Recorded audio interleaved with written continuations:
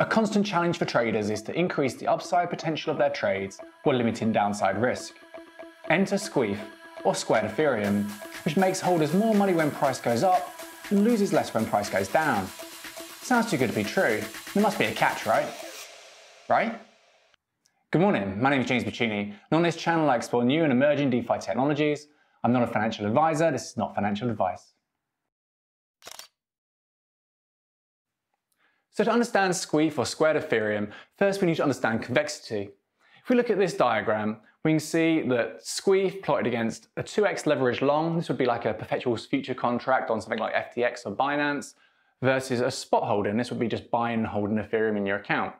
You can see that if the price goes to zero, then the position is worthless anyway, but any other price difference gives different returns based on our investment holdings.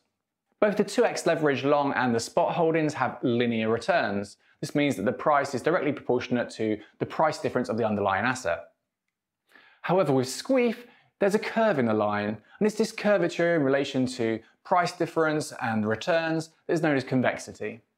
So what's the catch? And there's always a catch, there's no free lunch in finance, except with airdrops.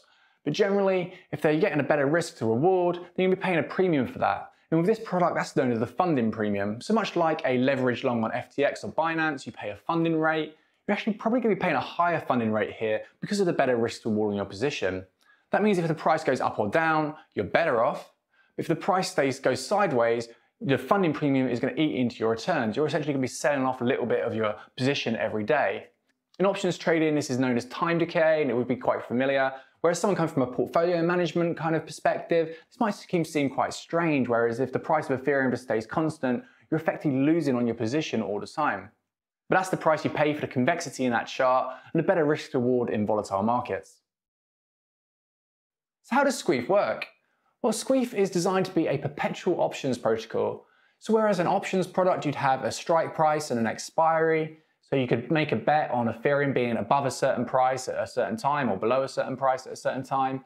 This is almost like a rolling contract which keeps renewing itself. Squeeth's been designed by the team at Opyn Finance. This is one of the more well-established options trading platforms on Ethereum right now.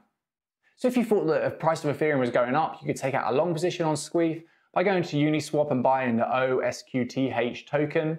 And this token represents Squared Ethereum minus the funding premium.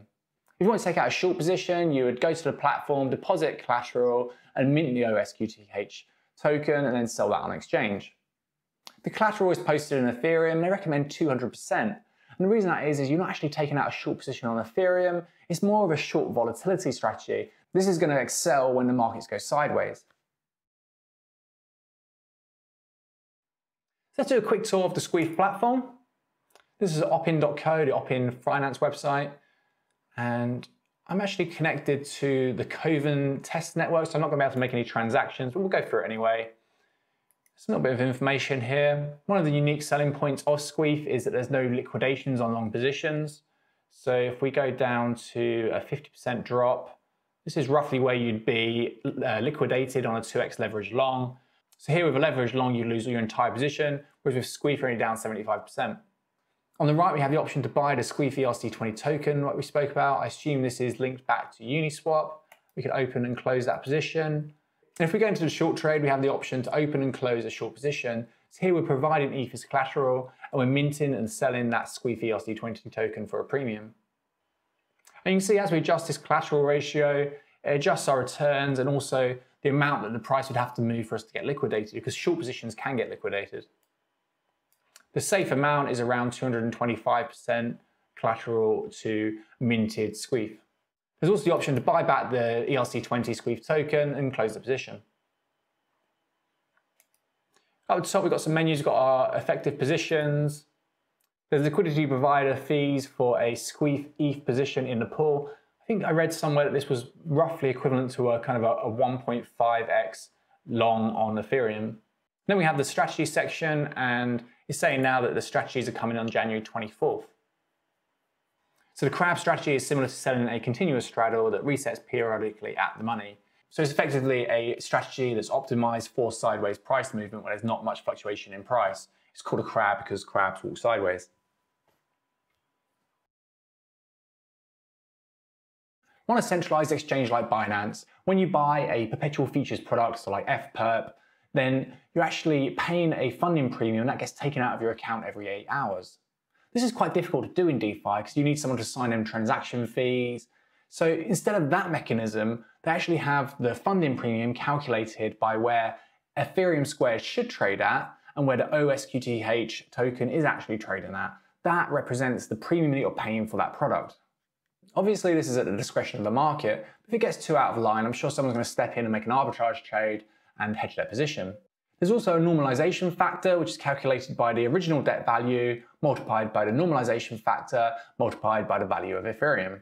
Because it is funding premium, the price of OSQTH is going to depreciate over time. If the price of Ethereum stays constant, there's going to be a constant time decay in the value of that product. This is to incentivize people to take out short positions and deposit their Ethereum to mint the OSQTH token to sell on exchange. For that reason, I think that this product really only should appeal to short-term traders. It's not something that you want to kind of buy and hold for 20 years. Another interesting use case is to use this as a hedge for something like a concentrated liquidity position on Uniswap v3. With this, you're putting all your position into a tight price range, and if the price moves outside of that range, then your entire position is converted to the depreciating asset. Squeeth can come to the rescue here because it's most valuable when the price moves to extremes. So using Squeeth and then balancing it with a perpetual future contract, you can effectively hedge a Uniswap v3 liquidity position. Simply put, a concentrated liquidity position on Uniswap v3 is a bet on the market going sideways. That's when that's most valuable because there's no impermanent loss. Whereas a long Squeeth position is a bet on market volatility. For Solidity developers, this is useful as well because you can use it as an on-chain metric for implied volatility. From within Solidity code, you can check the funding premium, use that as a gauge for market sentiment and expected price movement. There's also automated strategies being built on top of this. At the moment, we're only seeing them from the Opyn team, but I expect more third parties to get involved as well. It's also well worth a read through the Opyn GitHub repository because it's got a lot of useful code snippets in there and they've got things like templates and example liquidation bots for DeFi protocols. Squeeth has literally just gone live on the Ethereum mainnet with plans to roll out to layer 2s in February and March. I think it'll be really interesting to see how much traction this gets early on because it becomes quite a niche product because of the transaction fees on the Ethereum mainnet. The long positions should only really appeal to short-term traders, and the transaction fees means that's only going to really appeal to short-term traders that are trading on DeFi protocols with large portfolios.